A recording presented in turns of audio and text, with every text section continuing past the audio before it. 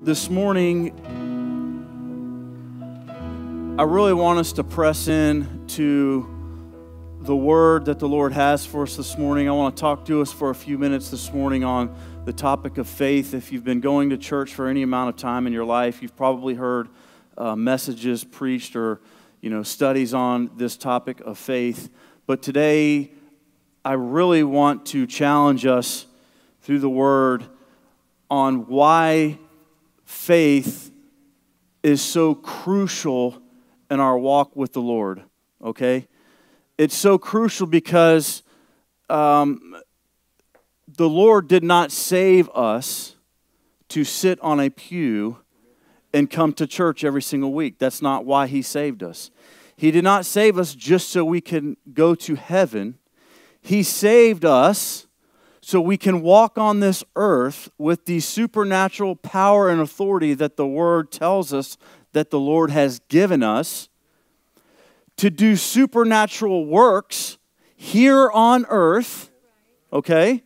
Supernatural works here on earth while we are here. The hand of God, the power of God, the anointing of God, the power of the Holy Spirit is upon those people who God has chosen, and we are here to do supernatural works through the power of God. I did not give my life to Jesus January 28th, 1987. We're coming up on my anniversary here, my birthday, my spiritual birthday. I did not give my life to Jesus back on January 28th, 1987, just to sit on a pew every single day and say, oh, thank God I'm going to heaven. That's not why I gave my life to Him.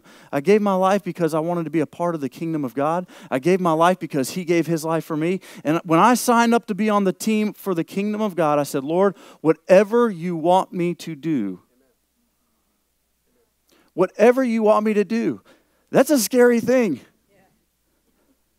When you say, Lord, whatever you want me to do, that's a scary thing because He might say, okay, well, I want you to do this. Well, I wasn't talking about that, God. No, you come, give me something else. That's not how it goes. So this morning, I really want us to press in on this topic of faith and why it's so crucial in our daily walk with God. Amen? Let's pray. Grab the hand of the person next to you. Put your hand on their shoulder, whatever you want to do. Father, in the mighty name of Jesus, we thank you for your presence in your house this morning. We thank you that that presence is tangible. We thank you, Lord, that you are a supernatural God. You are not limited to the natural. You are not limited to the laws of man, the laws of science. You are a supernatural God. And you've called your people to walk and serve you and operate in the supernatural as well. Lord, I ask this morning that you would just anoint the words that come out of my mouth this morning, that they would be your words only, that I would not add anything to it, but I would speak only that which the Holy Spirit gives me to speak this morning. I pray, Lord, that you would make this word crystal clear to us, that it would make sense, that it would be a seed that falls on good soil in our hearts, and that it would be watered, and it would grow, and it would produce much fruit for your glory and for the kingdom of God. We ask it in Jesus' name. Amen. If you have your Bibles, open them up or turn them on. We're going to go to the 17th chapter of Matthew today, and I want you to, once you get it, just hold there. It's going to be a couple minutes before we get there, but just find that place. If you don't have your word, that's okay. We'll have it up on the screen this morning. But I want to start off this morning by giving you the dictionary definition of this word faith. Webster Dictionary of the word faith says complete trust or confidence in someone or something. Did you hear that? Complete trust or confidence in someone or something.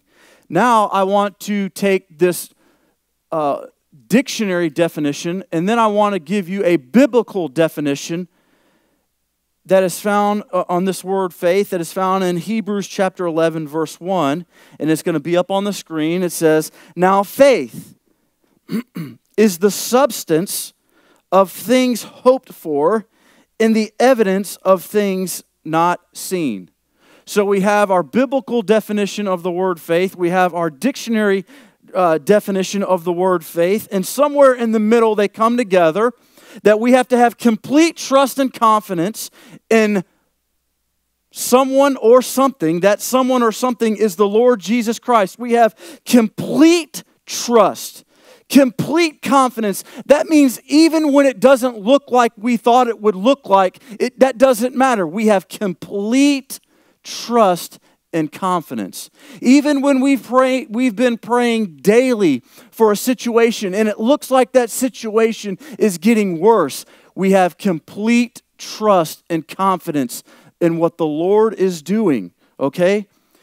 We understand that it is the substance of things hoped for and the evidence of things that we don't see, okay? We may not see it, but we are trusting in faith that even though we don't see it manifesting, we have complete trust and confidence in the Lord Jesus Christ. Are you with me this morning? So we know that the book of Hebrews chapter 11 is commonly referred to as the faith chapter, and it gives us a lot of examples of biblical characters that by faith they stepped out and they did something and it was pleasing to the Lord. But this morning I want to make it very, very easy for us and why faith is so crucial in our walk with God and our relationship with God. I'm going to give you 2 reasons. These are my top 2 reasons. Now we could listen, when you're talking about faith, you could teach on it for weeks and months and years at a time, okay? But this morning, I'm going to make it very easy, and I'm going to give you my top 2 reasons why faith is crucial in our day-to-day, minute-to-minute, second-to-second walk with Christ. Number 1, if you're taking notes, write this down. Hebrews 11:6 tells us that without faith, it is impossible to please God. Did you catch that? Without faith, it is impossible for you and I to please God. Now, I don't know about you, but as a Christ follower, my goal is to please Him. I'm not here to please you. I do want to please my wife because, I want her to be happy. I want to please my children. But my main goal in my life is to please Him. And when the Scripture tells me that without faith, it is impossible to please Him, that catches my eye. That tells me that faith is crucial.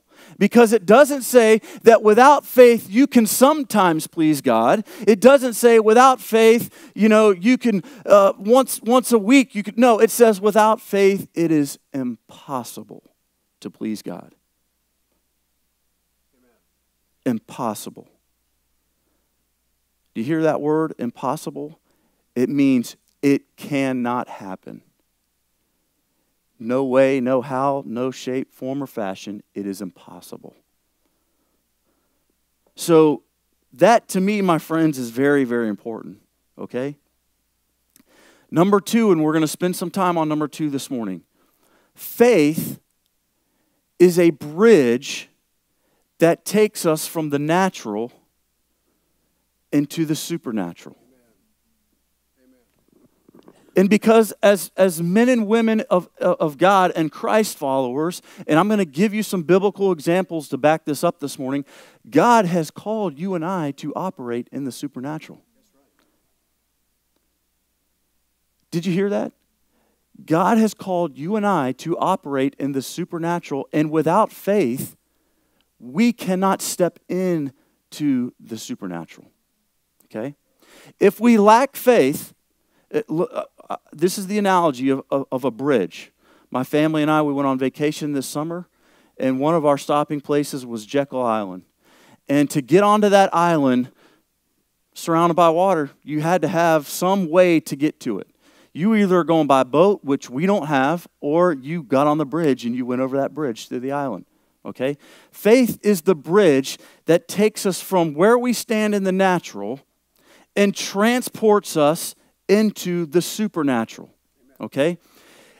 Faith is the only way that can carry you from the natural to the supernatural. It is so vital and so crucial that we have that. Okay? I want to give you an example this morning, and Alicia made reference to it this morning as she was exhorting us to worship the Lord this morning. She talked about Peter and when he walked on water. And it's found in Matthew chapter 14. You don't have to turn there. I told you to go to 17. That's where we're going to start in just a few minutes. But Matthew chapter 14, and I want to read to you starting at verse 22. It says, immediately Jesus made the disciples get into the boat and go on ahead of him to the other side while he dismissed the crowd. After he had dismissed them, he went up on a mountainside by himself to pray. Whenever evening came, he was there alone, but the boat was already a considerable distance from the land, buffeted by the waves because the wind was against it. During the fourth watch of the night, Jesus went out to them walking on the lake. When the disciples saw him walking on the lake, they were terrified and said, "It is a ghost," and cried out in fear. But Jesus immediately said to them, "Take courage, it is I, don't be afraid." Now listen to what Peter says. I want you to get this. They originally believed that what they see walking on the water is a spirit, a ghost. Okay? But Jesus reassures them. He says, "Take courage, it is I, don't be afraid." Now listen, Peter has some faith here because he believes if in fact it is you, Jesus. That's what he says, right? He says, "Lord, if it is you, tell me to come to you on the water." He had so much faith in Jesus that if he was saying, if that really is you, Jesus, then you tell me to come to you on the water. He had faith that Jesus was going to allow him to walk on the water. And Jesus simply said, "Come." His faith took him from the natural, which was standing in the boat, and propelled him to step out of the boat into the supernatural and to begin to walk on water. It was his faith in his Savior. Because he simply said, if it really is you, Jesus, tell me to come to you and I'll do it. All right? But we know how the story goes. In the same way that the bridge of faith took him from the natural to the supernatural, the second he began to doubt and fear, it took him from the supernatural back to the natural. It works both ways. Do you see what I'm saying? Because what did Jesus say to him when he began to sink? He said, "You of little faith. You of little faith. Why did you doubt?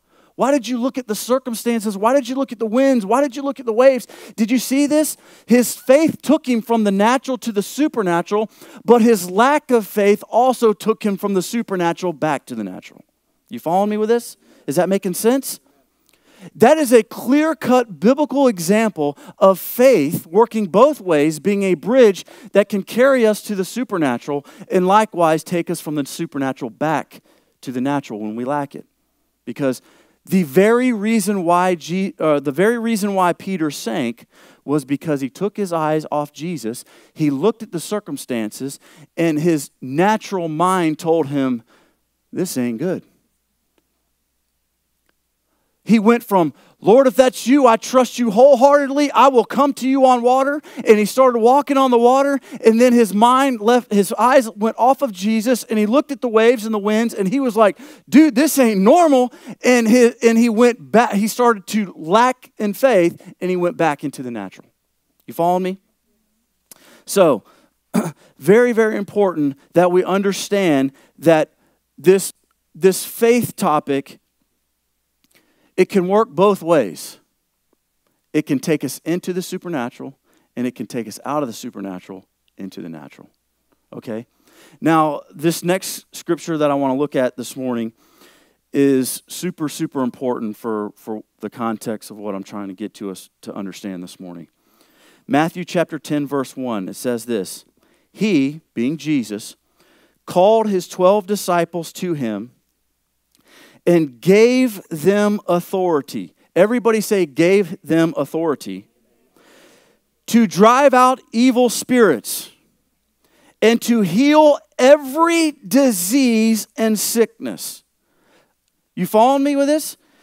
This scripture says Jesus brought his disciples together and gave them the authority to drive out evil spirits, which is supernatural.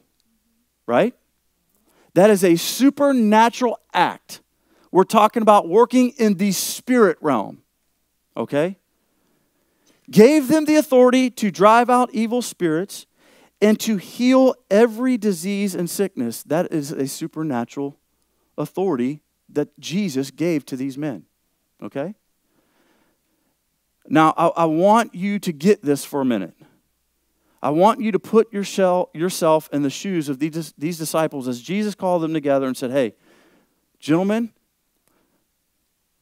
you're working with me. You've seen the authority that I have in the spirit realm. You've seen the authority that I have over demons. You've seen the authority that I have over sickness and disease. And I now give that same authority to you. I am giving you the authority to cast out demons. I'm giving you the authority to see someone who is sick, lay hands on them, and in Jesus' name, work and operate in the supernatural. Okay? That's what he said to them. This is your authority. This is what I'm giving you. This is what I'm allowing you to do because you are my disciples. That's Matthew chapter 10, verse 1. Now fast forward 7 chapters to Matthew chapter 17, and we're going to start at verse 14. When they came to the crowd, a man approached Jesus and knelt before him. Lord, have mercy on my son, he said.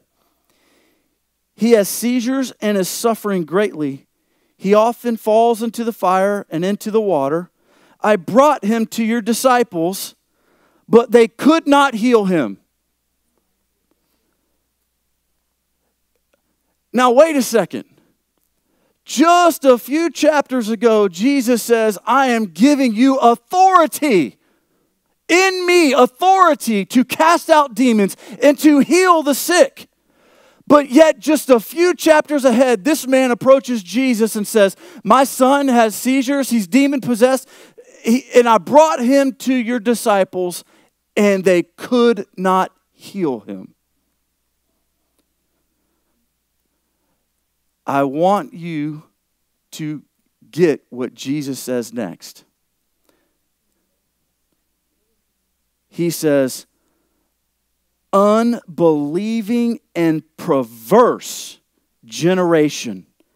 How long shall I stay with you? How long shall I put up with you? Now, sounds to me like the disciples was getting on Jesus' nerves here, didn't it? I mean, because he's like, look, I've already given you this authority.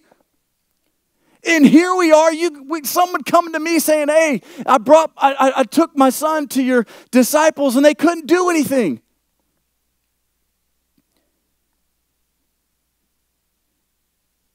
Jesus says, bring the boy to me.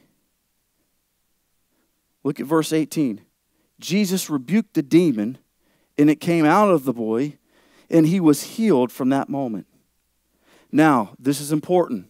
Verse 19, the scripture tells us that the disciples came to Jesus in private and asked, why couldn't we drive it out? You understand this? Because you got to understand how these disciples are thinking. They're thinking, wait a minute, this didn't work. We did what he told us. He gave us the authority to do, right? He told us we had authority to do this, and we tried it, and it didn't work. And they want to know why. So they come to him in private and said, hey, what gives? You told us we can do this. We tried it and it didn't work. Why could we not do this? And Jesus simply says, because you have so little faith. You see that? You could not do this because you had such little faith. He continues on to say, I tell you the truth, if you have the faith as small as a mustard seed, you can say to this mountain, move from here to there, and it will move. Nothing will be impossible for you. You see, I want us to understand this morning. Jesus had given the authority. But when the opportunity came, they were unable to operate in that authority. And when they came to Jesus in private and says, why can't we do this? He says, because you have so little faith.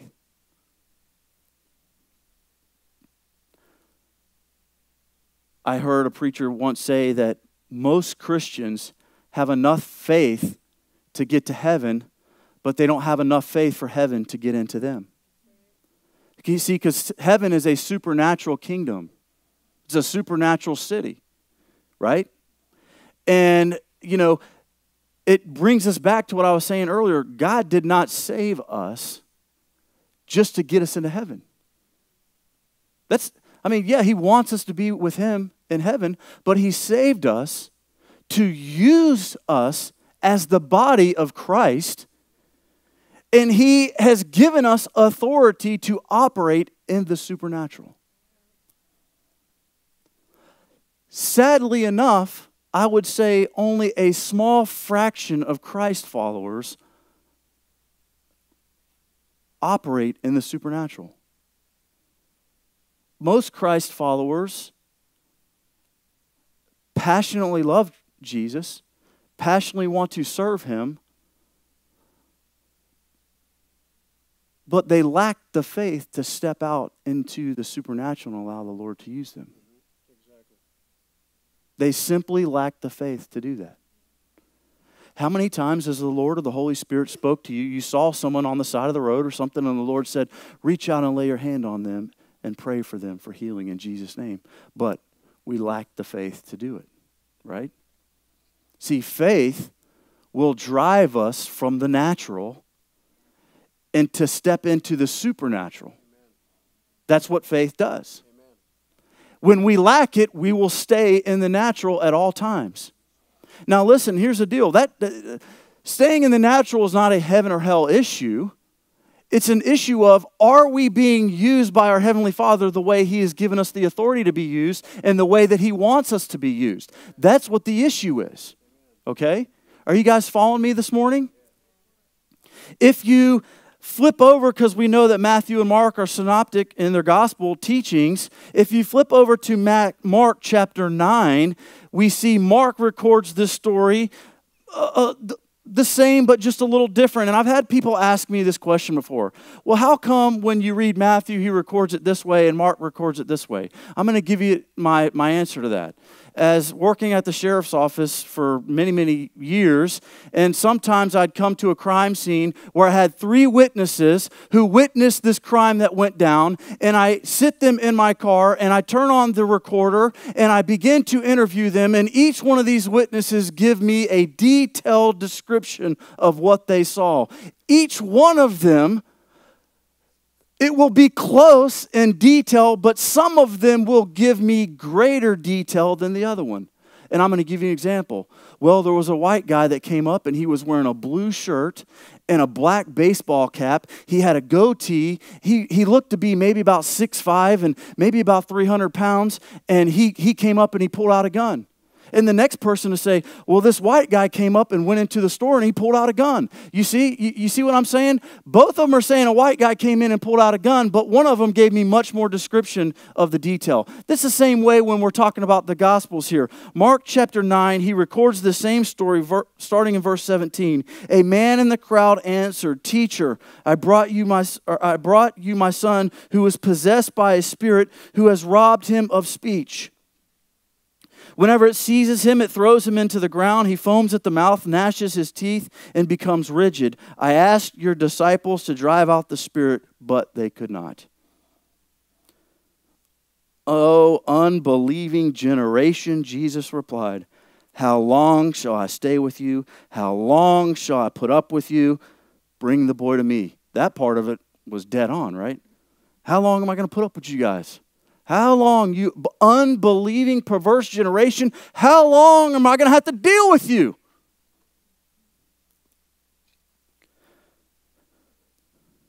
So they brought him. When the spirit saw Jesus, it immediately threw the boy into a convulsion. He fell into the ground and rolled around, foaming at the mouth. Jesus asked the boy's father. Now see, Matthew doesn't record this, but Mark does. Jesus asked the boy's father, how long has he been like this? From childhood, he answered. It has often thrown him in the fire or water to kill him. Listen to what the father says. But if you can do anything, take pity on us and help us. Look at Jesus' reply. If you can, that's a question. If you can, Jesus said, everything is possible to him who believes. Immediately the boy's father exclaimed, this is powerful, I want you to get this. He exclaimed, I do believe, help my unbelief. You see, this boy's father basically was saying, there's a portion of me that believes, but there's also a portion of me that's struggling. You get that? And if we're all honest, many of us today are in the same position as this father who brought his son to Jesus. We believe, but there's a portion of our mind that tells us maybe this isn't going to happen. You following me? We got to come to the place where we're like this man, where we say, Father, I believe, but help that portion of me that doesn't believe. In other words, he was saying, make my faith stronger. Make my faith stronger. And Mark records the same thing. After Jesus heals this boy of this demon possession, they come to Jesus in private and says, hey, how come we couldn't cast this demon out? And Jesus replies, this kind can only come out through prayer and fasting, which through prayer and fasting we build our faith. Okay? Now, when I read this, when Jesus says, this kind can only come out through prayer and fasting, it's only logical. My brain tells me, this is how my brain works. This kind, well, what's this kind? What's the difference between this kind that can only come through prayer and fasting and maybe some other kind? And I believe to get that answer, you go back to the interview that Jesus had with the father of this boy. He only asked him one question. He said, how long has he been like this? And he said, since he was a boy. You see, this demon had possessed this boy for a very long time. You follow me? This demon had been in control of this boy's life for a very, very long time. And Jesus says, that kind takes prayer and fasting, and it takes faith. I want to submit to you this morning that there are people that walk amongst us day by day that are possessed by demons. Yep, I said it. They're possessed by demons. These demons manifest themselves through these people that many people see and believe it to just be a physical ailment or a personality issue or something like that.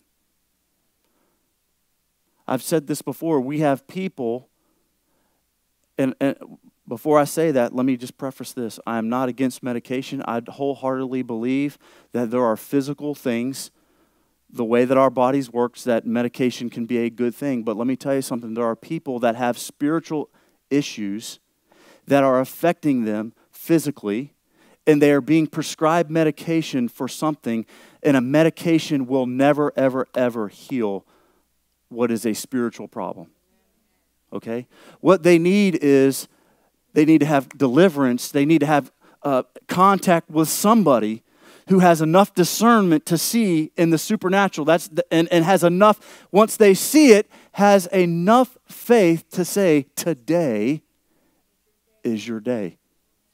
Today, the Son of Man who lives inside of me is going to encounter you and is going to deliver you and set you free. Many years ago, when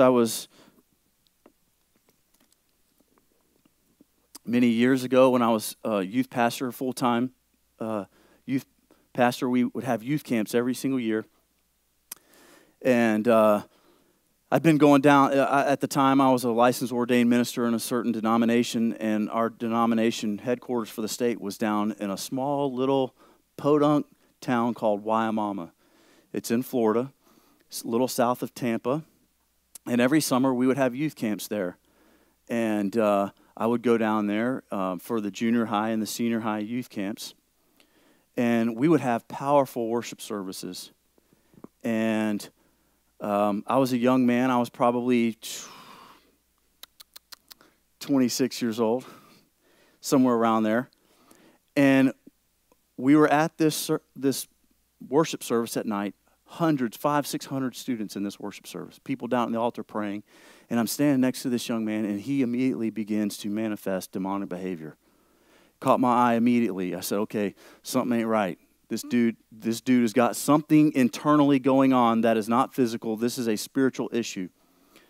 And you got to understand, this is a type of youth camp where everybody, before they can come down there and work, they are vetted. They do background checks. You just don't walk on that campground. And I've been working at this campground for years. I knew all the youth pastors. I knew all the leaders. And there was several of us, I'd say about 6 of us, that took this boy and we walked him back behind the stage in a closed-door area to deal with this demon. There was a man there that I'd never seen before. He'd never been a youth leader there. He'd never been a camp person there before. To this day, I don't know how he got onto this campus. He walked in and was sitting in this service. And we began to pray for this boy, and he was thrashing around, going crazy. And this man stepped up, and he looked this boy in the eye, and he said, "You tell me right now in the name of Jesus who you are." And that demon spoke through him and said, "I am anguish." That's what he said. He said, "I am anguish." And this boy was thrashing around, and we were holding it. We were holding his arms. He was just flailing around. And this guy looked at us and said, "Let his arms go." I'm telling you what I saw. You don't have to believe it. I'm just telling you what I saw. He said, "Let his arms go." And we looked at him like he was nuts. If we let this guy go, he's going to go crazy. We let him go, and he said, "Angel, hold his arms." Boom, both of the arms went up like this. And he opened up his word, and he said, "Anguish, you look at this. You look at this." And this kid just started going nuts. It wasn't the kid, it was the demon living inside of him.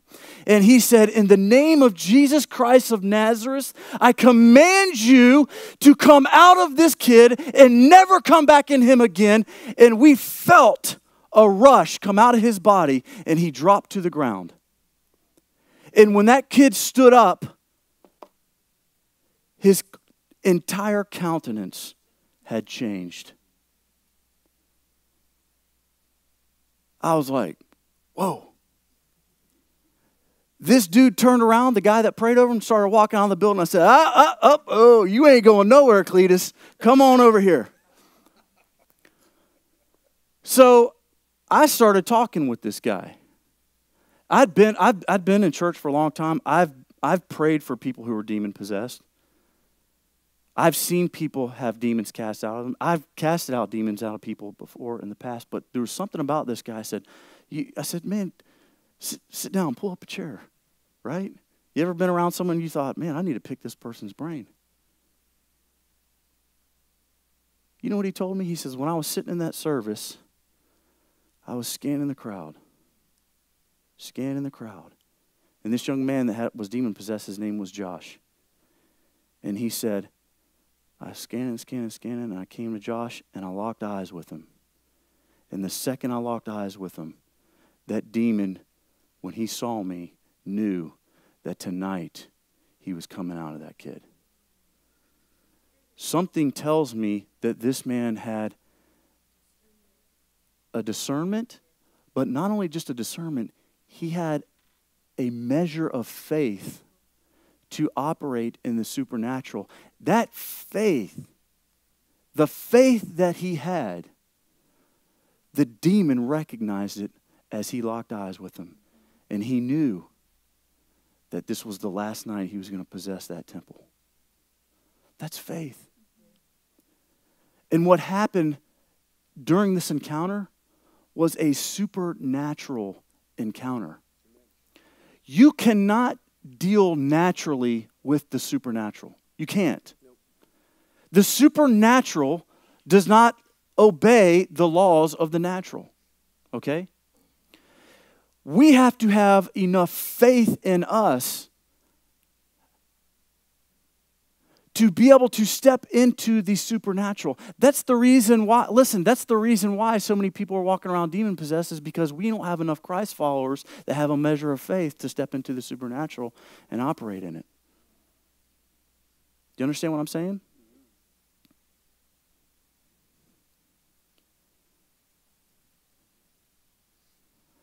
If we took a poll here today,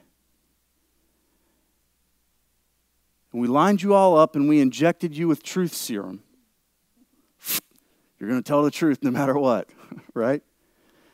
Every single one of us, I would be willing to bet, if I was a betting man, which I'm not, Every single one of us in here, at some time or another, we have heard the voice of the Holy Spirit urge us to step out and do something that was supernatural, but we did not have the measure of faith within us to do it. Okay? Now, if we recognize that, what we need to do is we need to become like this father in Mark chapter 9 where he recorded it. Father, I do believe. Help my unbelief. Give me a measure of faith. Fill me up with enough faith that I can operate in the supernatural in the way that you have given me the authority to do so. You hear what I'm saying? Now, listen, this is important because I also believe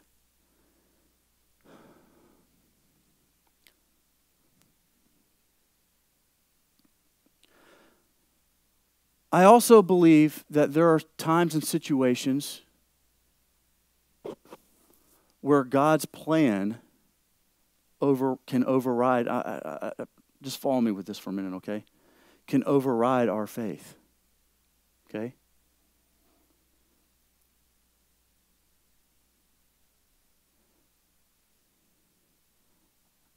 I had a brother who passed away when he was 24 years old from cancer. June 29th, 1998, he went home to be with the Lord. At that particular time, I was a youth pastor, and we had thousands upon thousands upon thousands of people praying for his healing. Strong, strong, strong measures of faith all around. I was sitting in his hospital room one night about a month before he went home to be with the Lord. It was just me and him, no one else. And I was praying over his body as he was hooked up to this machine. And as I was praying over him, the Holy Spirit said to me, "Worship me, for I am the God who heals your brother." And I put my hands up in the air and I began to worship and praise God and thank Him for the healing of his body. I had a young man that was in my youth group at the time. Eric and I were working in a church down in Lakeland, and he had went to the Brownsville revival. How many of you guys remember the Brownsville revival that was going on?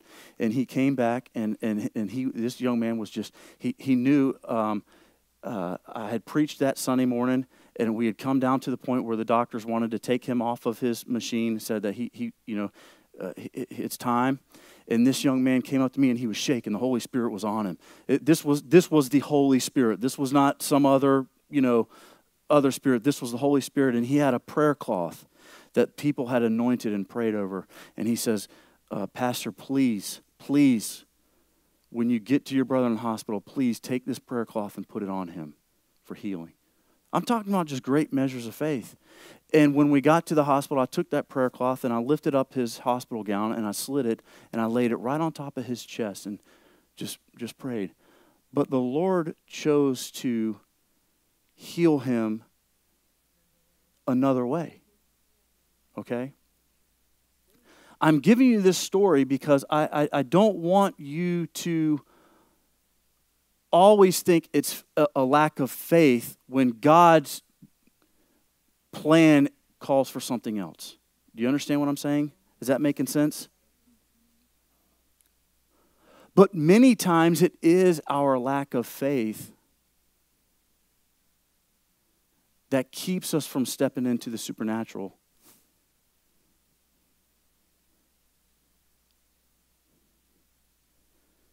John chapter 14 and verse 12, Jesus says, "Very truly I say, or I tell you, whoever believes in me will do the works I have been doing," which are what? Supernatural works. "They will do even greater things than these."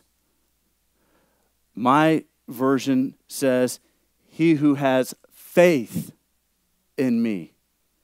I'm not sure what version we're using here, but mine says, "He who has faith in me will do the works that I have been doing and even greater." I've heard Galen say before that faith is like a muscle. The more you use it, the stronger it gets. But in the same way, the less you use it, the weaker it gets. My son and I went to the gym to work out the other night, and he was whimpering and whining and crying because he got on the bench press. And he was struggling. The bar was all crooked and moving. And what he used to be able to do 20 reps of, he could only do like 6 reps, and he was done. He was shot. And he was mad. He was ticked. I said, dude, what do you expect? You ain't bench pressed in 3 months. The less you do it, the weaker you get. Right? It's no different in faith. If we walk around with just enough faith to believe that God has saved us and we're on our way to heaven, yeah, that's good, but is that what God wants? No.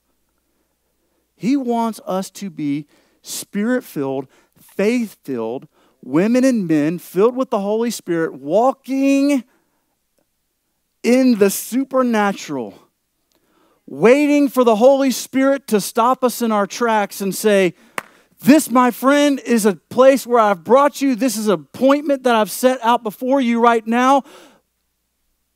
Have your way. Do what the Lord is telling you to do. You following me?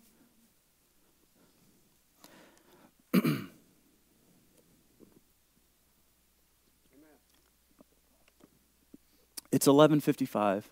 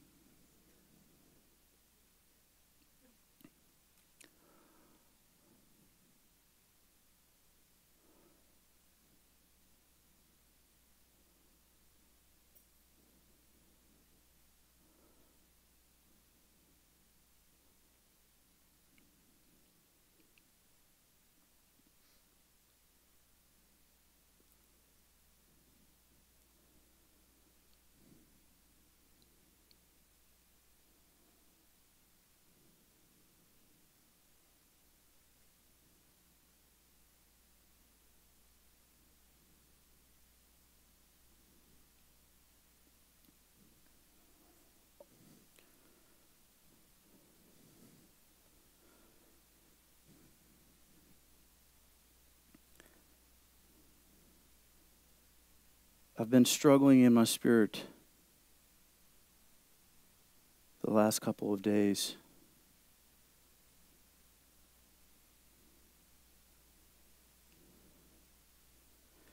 And I've been asking the Holy Spirit to give me direction.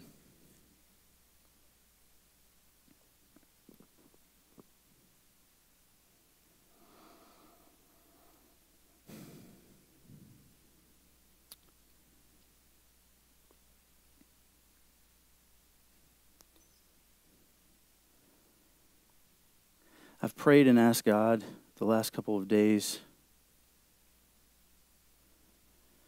to speak to me and ask or give me direction on sharing with you something that the Lord has shown me through a dream.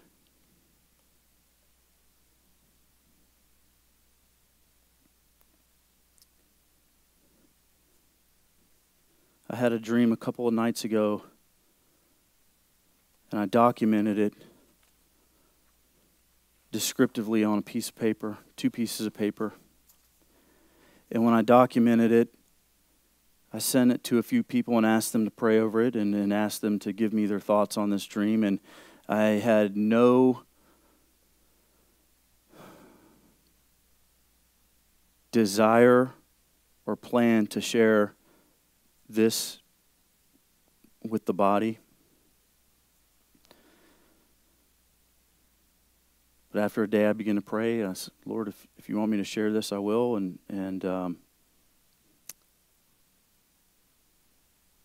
I'm conflicted in my spirit a little bit because I don't want anybody to hear this. My wife will tell me sometimes, and please, I want to say this in humility, but my wife will tell me sometimes that the vision that God downloads to you, when you spit it out immediately, it overwhelms the people. Does that make sense? She says, you've got to be careful doing that.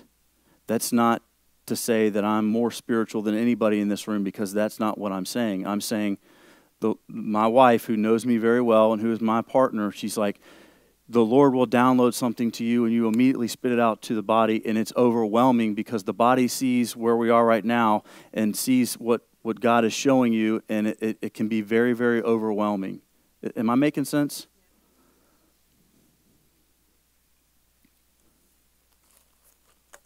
But I feel like that the Lord does want me to share this dream, because I feel like that it's a challenge for all of us in here, because where the Lord is going to take his body is going to require each one of us to rise up in our faith and step up and be the people that God has called us to be. Because the Lord has a calling for his body, not just here, but he has a calling for his body everywhere. And I wholeheartedly believe that we are living in the last days. I wholeheartedly believe that we do not have a lot of time. I wholeheartedly believe that every second that we have is precious in the kingdom of God, and that we've got to be doing everything that we can for the kingdom of God. Do you hear what I'm saying? Alicia, can you come up and play? Because if you don't, I'll just keep talking.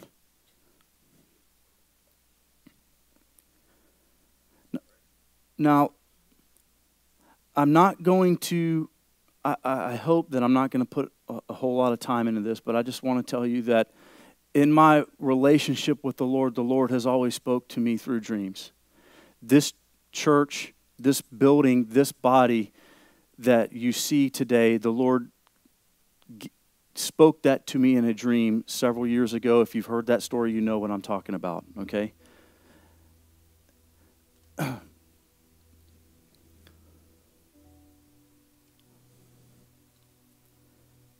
For those of you who know me intimately, you know that my desire is not to build a mega church with some great big building and a lot of people, because to me that's not success. That's not success.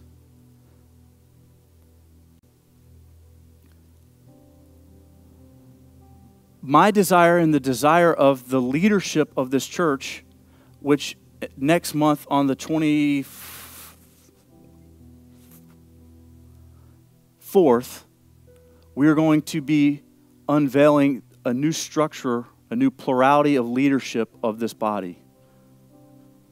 You hear what I'm saying? The American church mainly is, each church is built on the giftings and the talents of the leader, the one person, and that's not what we want to be. But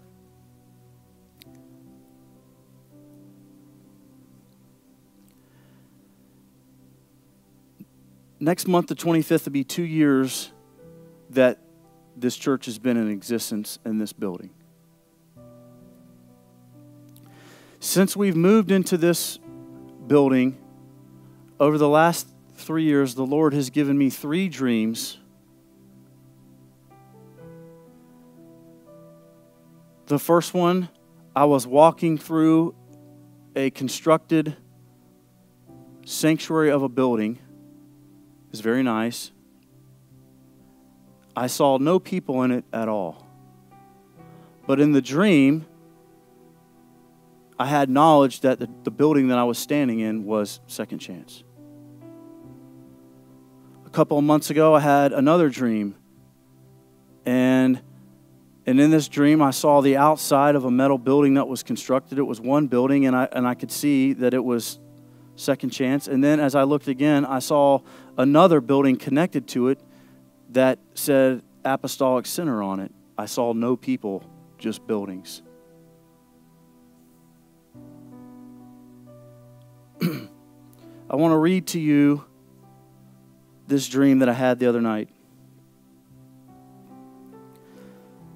Last night, during the early hours of the morning, I had what I believe to be a prophetic dream concerning the future of Second Chance Church.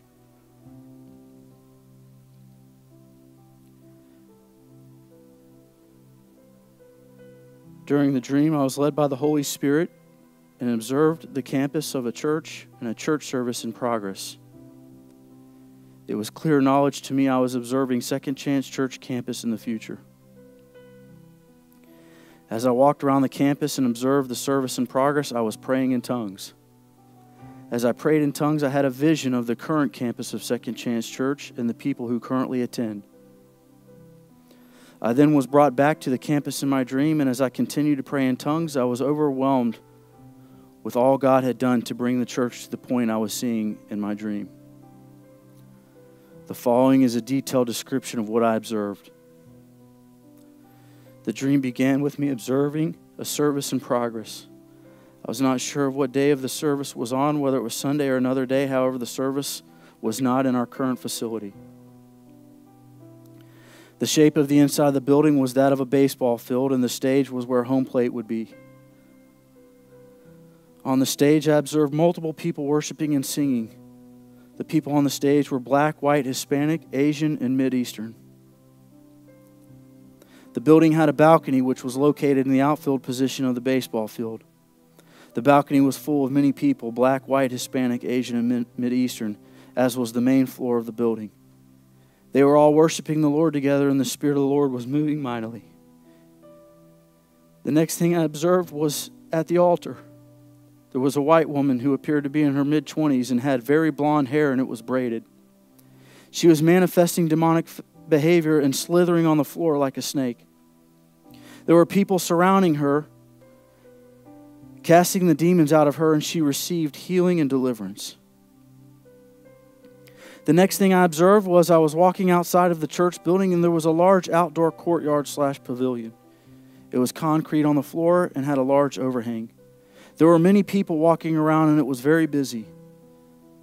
I observed another building separate from the sanctuary that was next door, next to the outdoor courtyard. In this building, there were people being trained to pray for the sick, trained to cast out demons, and take the gospel to this last generation.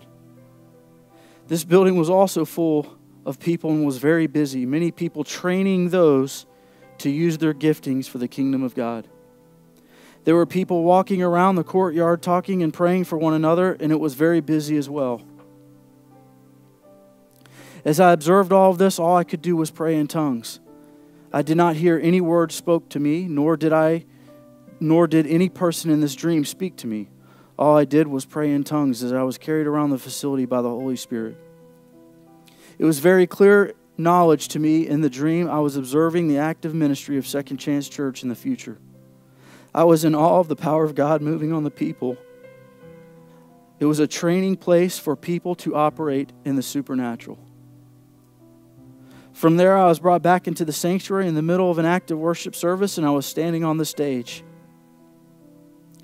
I had notes with a message prepared to preach on the topic of faith is the bridge that will take us from the natural to the supernatural.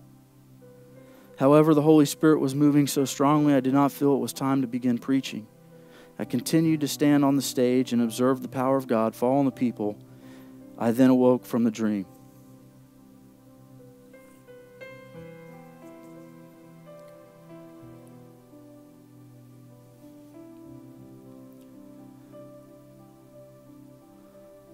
The elders and the leadership of this church have no desire to build a mega church that impresses man by numbers or facilities. But the elders and the leadership of this church has a passion to train, teach, equip people to operate in the supernatural and in the power of God to make every second until the Lord Jesus comes back count.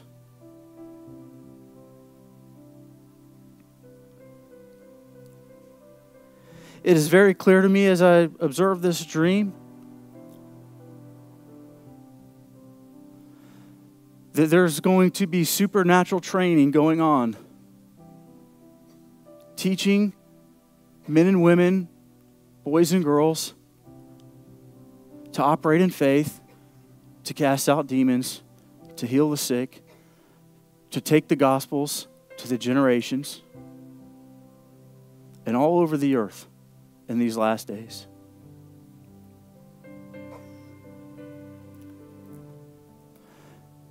Now, we can look around this building this morning and we can be greatly overcome by this because we can look around and say, look how small we are. But Jesus took 12 individuals and He poured into them and He gave them the authority. The same authority that He's given you and I.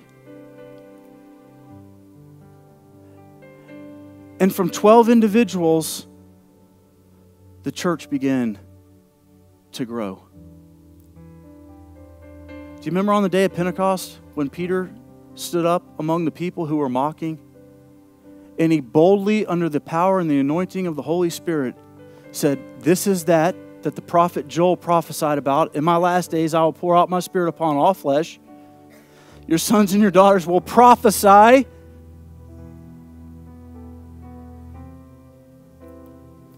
And that when he boldly stood up and proclaimed the gospel, a couple thousand people got saved that day under the power and the anointing of the Holy Spirit. God is looking for a group of people that will say, I believe, help my unbelief, raise my faith, build my faith up in me. That will be a body that is chasing after Him in these last days. You hear what I'm saying? We don't have to have the resources because our Father owns the cattle on 1,000 hills. He has the resources. All we have to do is be ready and prepared and position ourselves to walk in that which God has called us to walk in. Individually and corporately as a body. And to do that, it is going to require a great measure of faith. And we have great biblical examples here today of what lack of faith will result in and what having faith will result in.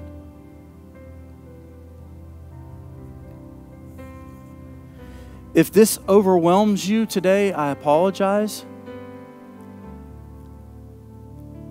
And I want to make it very clear to each and every one of you sitting in this room today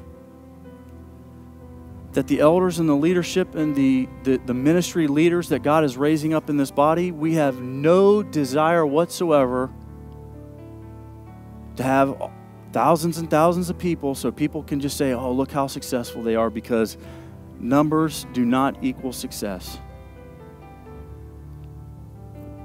I'm going to say something completely not politically correct. You hear what I'm saying? I believe that there are churches out there that have thousands and thousands and thousands of people coming to church. And one day the rapture is going to take place and thousands and thousands and thousands of people are going to show up the next Sunday. Do you hear what I'm saying?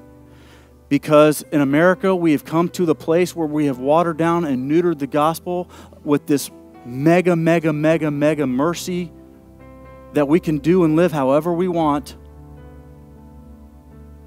And I'm getting on to a whole new subject, and I don't want you to think that I'm judging people or ministries. I'm this is what the Bible tells us. In the last days, there will be people who will follow doctrines taught by demons. They will be misled. Even the elect. I didn't write it. That's what the Bible says.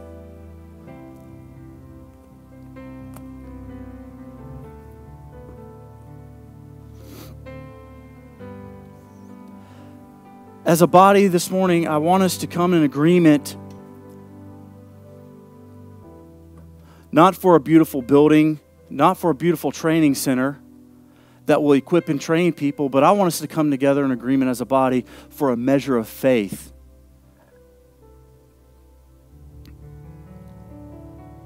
That we'll be guided daily to operate in the supernatural as the Lord leads. I'm going to say this, I'm going to finish.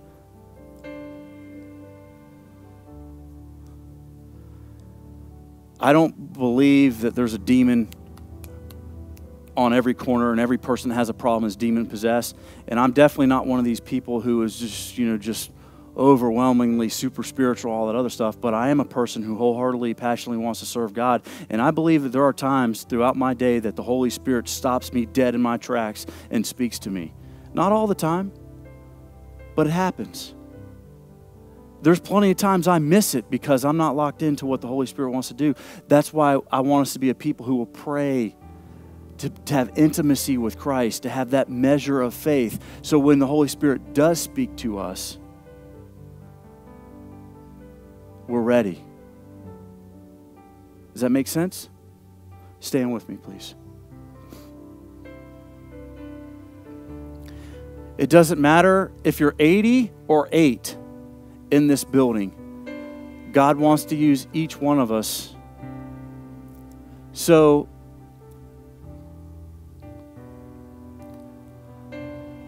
I want to ask in closing this morning, if you need healing in your body. I know there were some people that said that they needed healing.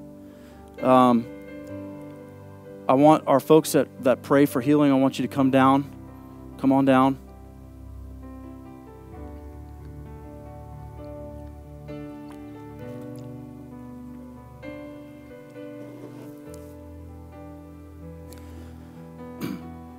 If you need healing in your body this morning, there are people down here at this altar that will pray for you. This morning, if you are seeking a greater measure of faith, I want to ask that you will find an altar somewhere, whether it's at your chair or down here at the church or on the floor, wherever, it doesn't matter. Find an altar somewhere and ask the Lord to increase your faith, bring you to the place where our faith is ready, that we're ready to step into whatever God calls us to do. Amen? I'm gonna close in prayer, and then we can proceed.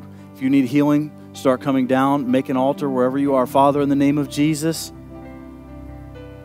we submit ourselves to you. Jesus, we recognize you as the head of the church, and we submit ourselves to you. Today, Lord, we ask that you would help our unbelief, that you would produce a greater measure of faith within your sons and your daughters. That we will be so in tune to the Holy Spirit and what the Holy Spirit wants for us each day, that our steps would be guided, our thoughts would be guided, our words and our actions would be guided by the Holy Spirit, and that we would have the faith to step into the supernatural and to operate in the authority that you've given us to operate in.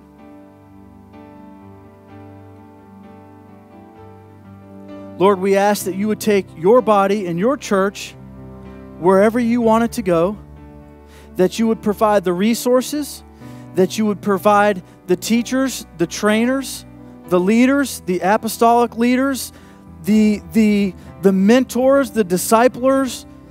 Lord, you have provided all of that. Have your way. Help us to be good stewards of what we have now and not wait for other resources, but to begin to do that which you've called us to do now and not wait for tomorrow. In Jesus' name.